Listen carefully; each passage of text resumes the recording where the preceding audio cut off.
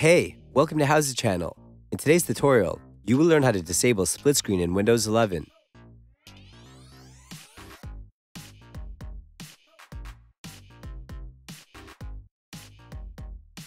Click on Windows icon on the taskbar. The menu will pop up. Click on Settings. Select System from the left side list. Go to Multitasking. Look for Snap Windows option.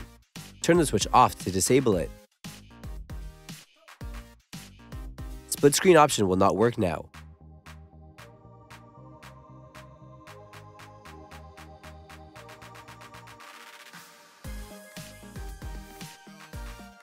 You can also enable split screen in Windows 11.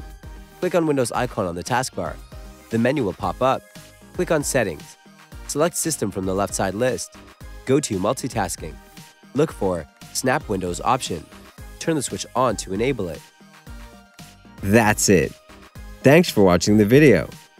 Please like it and let us know if you used any of our tips and tricks. Subscribe to our channel. We upload new tutorials every day. See ya!